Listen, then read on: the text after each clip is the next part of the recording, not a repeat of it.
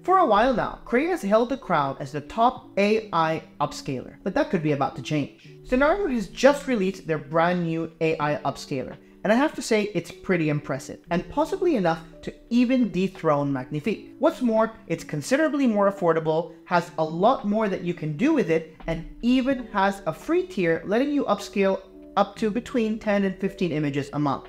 Definitely a lot more than what Magnifique has to offer. So let's dive in and have a look at what this new upscaler can do and compare it with Magnifique. In case you didn't know, the way AI upscaling works is a little bit different from how upscaling has been done in the last few years. Traditionally, the way upscaling would work is if you needed to increase the size of an image, your tool, which up until recently would have most likely been Photoshop, would look at the pixels in your image and simply double what was there, allowing you to increase the size of the image without losing much detail.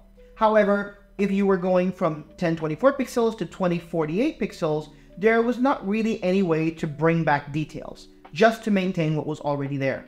The way AI upscaling works is it increases the size of the image and then it uses AI to try and figure out what details should have been there. So to a certain extent, what AI is doing is taking some creative interpretation when upscaling the image to come in and fill out the details.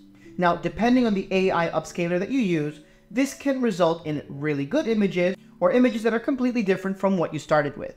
Some AI upscalers, such as Scenario, allow you to control the amount of variance that the upscaling takes, meaning that the final image will stick as closely as possible to the original image, potentially filling in less details, or let you be completely creative and in fact reimagine the image as you're upscaling it, taking something from 2D to 3D, or changing the style completely as you upscale it. With that in mind, let's take a look at a few images and see how Scenario handles it.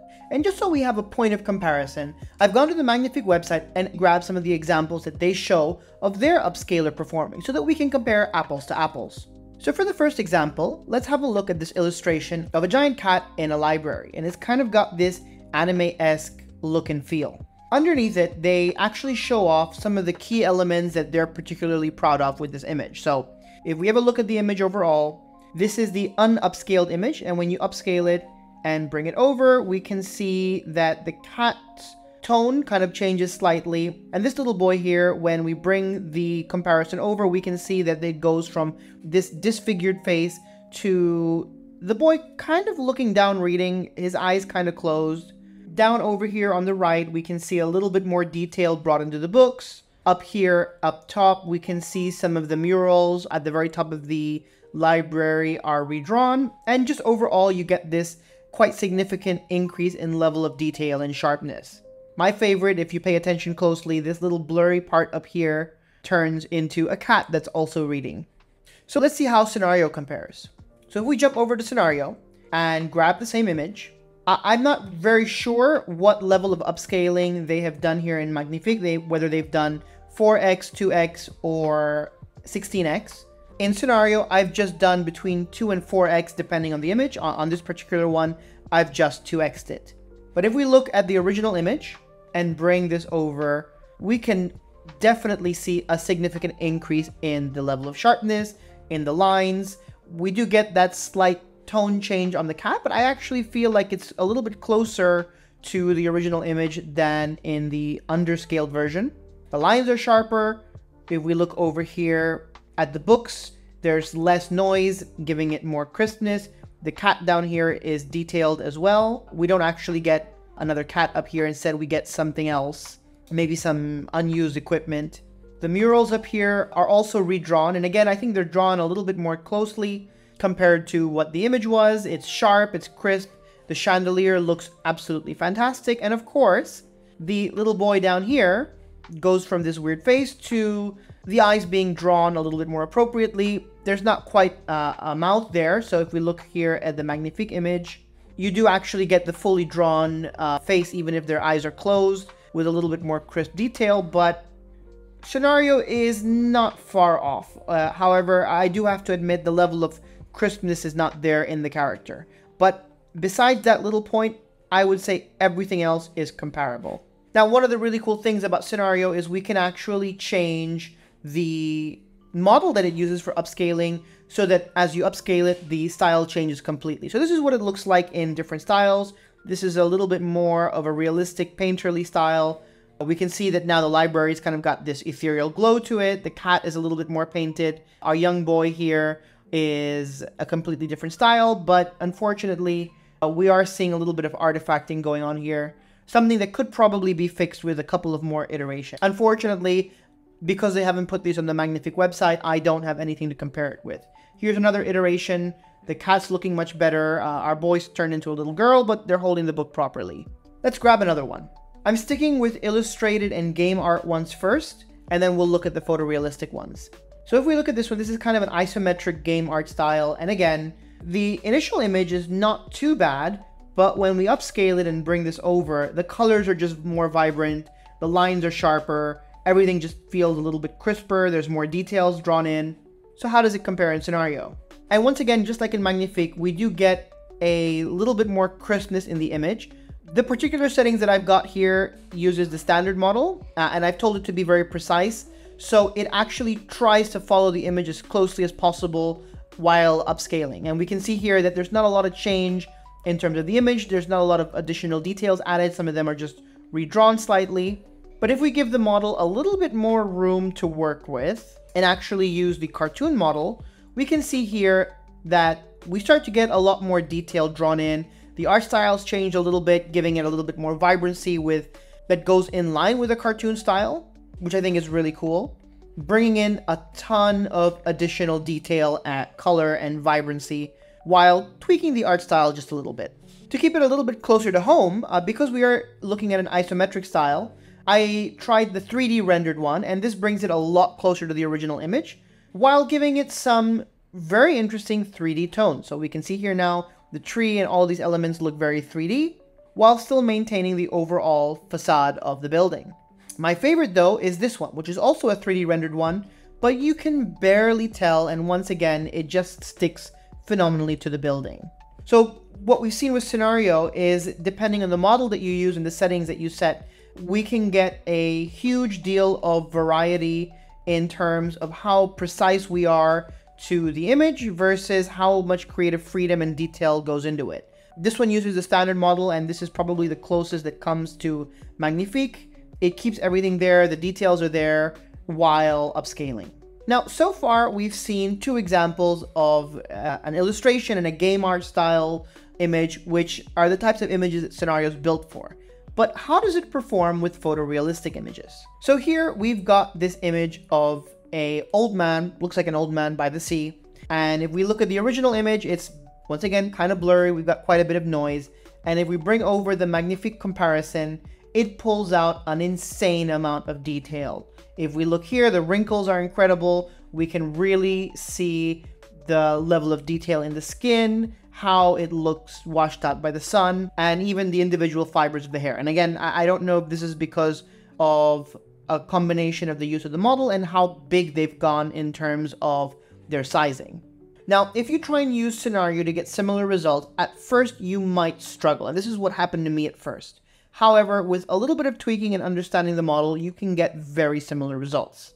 So if we look at the first attempt I made at upscaling this image, here we have our old man by the sea, and running on the standard model at 4x with kind of a balanced approach. We're giving the model some creative freedom.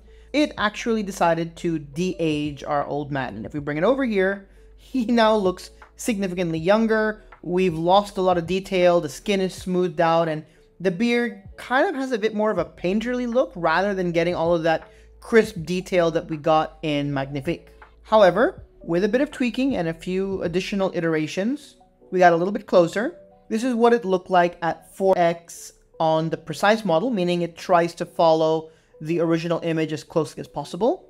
And we are a lot better, but we're still not getting that same level of detail that we got with Magnifique. The skin is still smoothed over. It doesn't have that sun-blasted look. And once again, we don't have that feeling of, oh my God, I can see every single hair in his beard. It still feels kind of very smooth and painted over. And there's a reason for that. The reason for that is that when you're upscaling or enhancing, as they like to call it, you need to head over here to Advanced and make sure that you turn on Override Style Embeddings. And what this does is Scenario have a few presets kind of set up in their prompt when they upscale an image. Because this is a tool designed for illustration and game design, I'm guessing a lot of these presets are designed to push the model towards that kind of imagery, even on the photorealistic model. If you turn that off and put in your own embeddings, in this case, I didn't have to do much. I just left it as a description, but using typical stable diffusion tokens tends to work very well for me. UHD, ultra high detailed, 4K, 8K, etc. tends to give me better results when working with photorealistic images. So by making those small adjustments, this is what the final image ended up looking like. And if we come in here, this is only at 4x. Again, I'm pretty sure if I had done this at 16x, I would get an even greater level of detail. But this is the base image, and if we bring it over, we now have a lot more the feeling of wrinkles. We've got that texture in the skin, and even the hair looks nice and detailed. The skin here just looks incredibly crisp and precise. Having said that, this is the first iteration of the scenario upscaler. I fully expect things to improve from here. So keep a close eye on it, and it is still significantly cheaper than Magnifique, which means you get a phenomenal upscaler for I think like half the price, and they have a free tier, which I couldn't even access with Magnifique. I had no way to test out these images for myself and see if the results are cherry-picked by Magnifique. And to prove my point, I will show one more photorealistic image. Having said that, although I did say that the model does struggle with photorealistic images, it's specific to portraits. If we have a look at this image over here, this is again a photographic image in Magnifique, landscape / architecture image. And if we look here, what's happened with the Magnifique, we've got the before, which kind of has this Greek looking house. And if we bring this over, there's again that level of detail. If we look at the wall here, it's kind of gone from this plaster style to this brickish stone style. The flowers have bloomed here. It's again got that level of vibrancy and crispness and so on. If we look at the scenario version, we again have a few options depending on the model that we chose. Working off of the precise model at 2x with photorealistic, the image is exactly the same, but we can see here in the finer details that there is a level of crispness and detail added in without making significant changes to the image. Right? We can see here the flowers are blurry to a little bit crisper. The moss up here goes from this blurry mess to these crisp images. And all in all, we maintain the general look and feel of the image without making any significant changes while improving the fidelity. If we give the model a little bit more freedom with the balance approach, we can see here that now it starts to change the colors and give a little bit more vibrancy, detail to the image while again maintaining the general features. We could see here in Magnifique, it completely changed the plaster to this brick style, whereas here it kind of just whitens the building a little bit more, making it feel a little fresher and newer. If we give it the maximum degree of freedom, however, this is where we start to get results a little bit more similar. We can see here that the tree now has a phenomenal level of detail. Once again, goes from being blurry to getting all of this crisp detail. There's now more accenting in the house. It looks a little bit more worn out. We can see here that it's a bit dirty and broken down. The flowers are bloomed, but I do have to say it does maintain a better level of fidelity than Magnifique, at least for the building. Over here in the distance, it seems to have brought the background incredibly close, much closer than what it was before. And finally, once again, we have a look at another photorealistic image. This is what I was referring to earlier. This is a portrait. We've got the girl here where the image is kind of blurry. We don't really see a lot of detailing in the face. And if we bring this over, Magnifique comes in and kind of adds in the texture of the face, the way the light kind of falls off, an incredible level of clarity here in the eyes. Unfortunately, despite my testing and even with removing the embeddings, I could not get that same degree of fidelity in scenario. If we look over here, this is about as close as I got. In fact, the skin looks even more smoothed out, and this eye in the back, it looks a little glassy. The lips look like they're 3D generated. So I do definitely think that the scenario team does have a bit of work to do. But as I said, this is their first generation upscaler, and considering that it's just come out and they're constantly working on it, I expect them to close the gap very quickly with Magnifique. So if you're not trying to create portrait images, it's a phenomenal model for everything else. It works just as well as Magnifique and should definitely be something that you consider if you're working with illustrated images. This is another one of my favorites. They've got this graphic style, kind of futuristic motorbike, maybe something out of the Borderlands. And once again, we can see here with the precise model, it kind of goes from this not very crisp image with a bit of noise. If we upscale it even just 2x, it looks quite a bit sharper. The colors are a little bit crisper. And again, this is the precise model. If we give it a bit more freedom with the balance model, it gives it almost this chrome style look. And again, the output can be tweaked by giving it prompts if you want it to be a little bit more chrome, a little bit more illustrated, whatever information you want. But this is my favorite feature. I love playing with this and seeing what the model comes up with when upscaling and how it tweaks and adjusts images. Here's another iteration with a little bit more chrome, almost a photorealistic look and feel. This is with the 3D rendered model, which I actually think surprisingly gets it to feel and come really close to these illustrated styles. It's very cool. And here's another one. And then this is a creative 3D rendered one, which kind of skews a little bit more towards the realistic. And that's the Scenario Upscaler. What do you guys think? Will you guys be checking it out? If you do, please use the link in the description below. It really helps me out. And make sure that you sign up for our newsletter, as everybody who signs up using my referral link and signs up for the newsletter will be entering a giveaway where we give out a few credits to help you get started with Scenario. So if you're interested, please make sure you try that out. I also invite you guys to come by our Discord, drop whatever images that you create, ask any questions, and just chat with our phenomenal community. And finally, if you really want to support the channel, please check out the Patreon. It really helps me out. And all of you guys who support me help make this channel possible. I am trying my best to try and give you guys additional exclusives and additional goodies, including a separate giveaway just for patrons for the Scenario credits. I'm also giving lifetime access to anybody who signs up for our $6 tier, but that will be going away very soon. So if you want to get access, sign up now. Thanks, and I'll catch you guys in the next one.